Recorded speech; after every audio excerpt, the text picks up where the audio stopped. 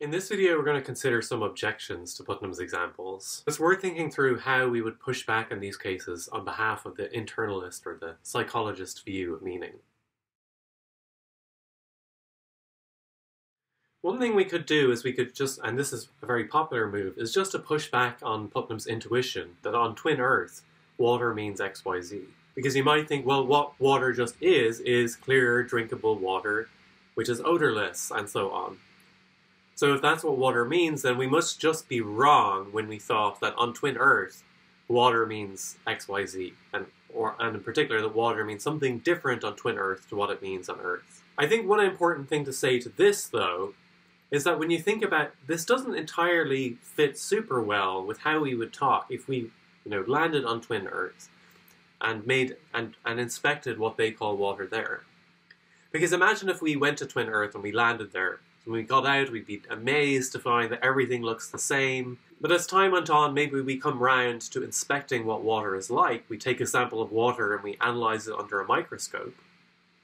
And we see that this fluid is not made of H2O, it's made of XYZ. How would we describe that? Well, it looks like we would say, well, hang on, this isn't water at all. This is really XYZ. It can't be water because it's not H2O. That seems like it would be a very natural thing for us to say when we got to twin Earth and we saw what they called water is made of. But notice, exactly the same thing would happen with the twin Earth people if they came to Earth.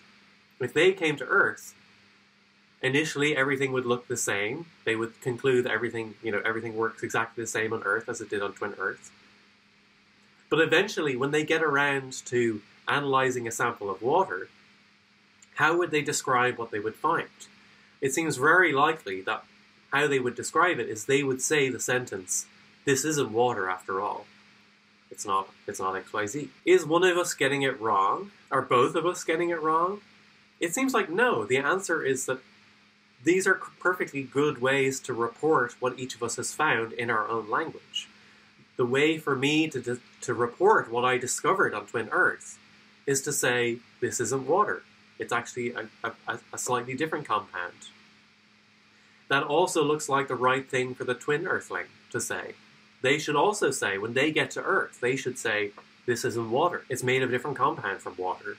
But if both of those people are right in their reports, me what I say on Earth, and twin me what I say when I get to twin Earth, and twin me what he says when he gets to regular Earth, then this speaks against the strategy of denying the intuition, saying water really just means something like clear, drinkable liquid, and so on. Because if that's what water meant, then I would just be getting it wrong when I said, this isn't water on twin Earth. And likewise, my twin would be getting it wrong when he said, this isn't water on Earth. Both of those claims would be wrong if water just meant the same thing on Earth as it did on twin Earth. One other thing to say to this initial objection, that maybe XYZ really is water, is that it doesn't seem tenable in the elms and beeches case. There we saw a case where, my connotation for elm is basically the same as your connotation for beech, and yet elm doesn't mean the same thing as beech does. What you know when you know the meaning of the word beech is very different from what I know when I know the meaning of the word elm. Even if you really could say that, after all, water is XYZ, it seems much harder to say, well, maybe in the end, elms really are beeches. That seems pretty hard to maintain. It seems pretty clear that elms are a different kind of tree from beeches. And I'm not sure any view of meaning should really try to convince us of anything else. But notice, for that objection to really work, we have to sort of take for granted at the later stage we know what H2O is. I won't have any grounds for saying this isn't water when I get to twin Earth, unless I know that what I call water on Earth is H2O. Likewise, twin me won't have any grounds for saying this isn't water when he gets to Earth, if he doesn't know that what he calls water on twin Earth is XYZ. So one strategy you could pursue is maybe to say, well, maybe the meaning of water changed whenever we discovered what water was made of. Maybe water means the same thing on Earth and twin Earth up until the discovery of H2O/XYZ, and from that point onwards they mean different things. That would accommodate this fact that when I go to Earth I'm able to say That when I go to twin Earth, I'm able to say this isn't water, and that twin me is able to say this isn't water when he gets to Earth. But in a way, it's able to preserve the internalist view as well, because the view is basically, until you figure out what it's made of, until you're able to add that to your connotation, the words will mean the same things. It's only after we discovered what water is made of that there emerges a difference in meaning. Because up until then, water meant something like clear drinkable liquid. After then, it means clear drinkable liquid made of H2O for me, and for twin me, it means clear drinkable liquid made of XYZ. So this objection says they do mean the same thing up until you figure out what their composition is. The worry with this suggestion is that there isn't really a lot of actual positive evidence for it, and in fact what I'll call correction data seem to go the other way. So let's just imagine a slightly more sophisticated, a slightly more sci-fi version of the original 1700s twin Earth case. So in this case, we're imagining Oscar again in the 1700s. And he's faced with what looks like a glass of water in front of him. There's a glass with this clear, drinkable liquid in it. And Oscar says, that's water, or that glass is full of water. But in this version of the case, imagine that sort of mysteriously, a glass of XYZ had been transported to regular Earth. Oh, this is regular Earth.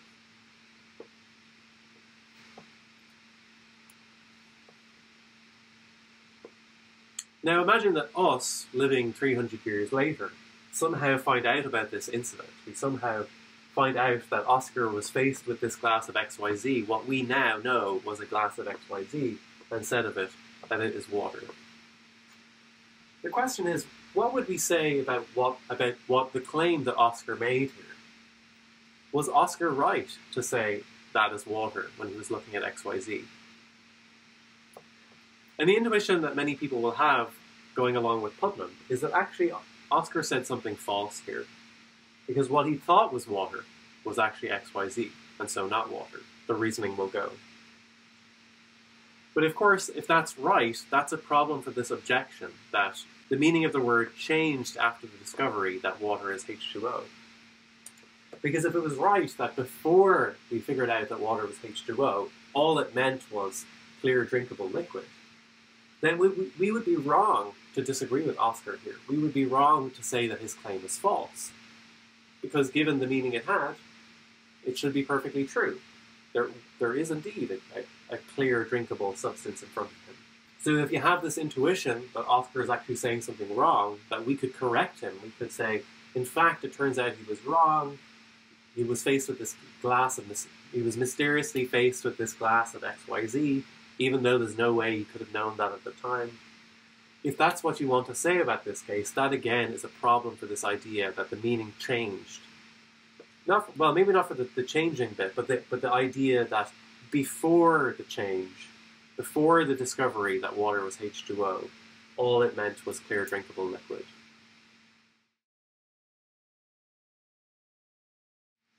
One other tactic you could say is to say, well, maybe in some sense we really don't know the meaning of water after all. There would only be a counterexample if we had, two people who knew the meaning of some words, which picked out different things, and yet were in the same psychological state. If we deny that Oscar and twin Oscar know the meaning of water in the first place, or what it means in their language, then we don't have a counterexample. We only have a counterexample if they do in fact know the meanings of their words. The problem with this is it really seems to be getting kind of rather desperate. A very good indicator of whether you know the meaning of a word is or whether you're able to use it to talk to people about the relevant objects. And of course that's something that Oscar and twin Oscar can do. They can say loads of things about water. They can ask for a glass of water. They can tell somebody that they want a glass of water. And they can get a glass of water by telling somebody that that's what they want. It seems like Oscar and twin Oscar can communicate lots of things using the word water. And notice as well that this kind of phenomenon is not just limited to the word water. Really, we could apply this kind of case to anything whatsoever. So if you want to go down this road of defending psychologism by saying, well, Oscar and twin Oscar, they don't really know what they mean by the words water in their respective languages, then you'll be forced to say that actually, probably, we really don't know very much of our language at all. Certainly, no natural kind terms do we actually fully know the meaning of. despite the fact that we're able to say and communicate with each other about these things perfectly well. If that is the cost for defending psychologism, if that's what it takes to defend psychologism, it's not really clear that it's worth it in the end. Because remember, ultimately we want a theory of language to explain how we're able to communicate with each other, how we're able to say things to each other, to inform each other, to get what we want by talking to each other. And if we can do all of those things without knowing what words mean, then it looks like meaning doesn't really, on this kind of theory, do a lot of work in explaining how we communicate with each other. And that, you might think, just looks like a bad theory of meaning. You might even think that the same goes for the elm and the beech case. It's maybe a bit more plausible that we don't know the meanings of the words in these cases. But again, we are able to communicate plenty of things to each other about elms and beeches. I can tell you, for instance, that an elm is a tree. I can ask what kind of tree is it. I can tell you to go out and find me an elm tree. I can say lots of things using the word elm in a perfectly intelligible way. Doesn't that just look like good evidence that I know the meaning of the word?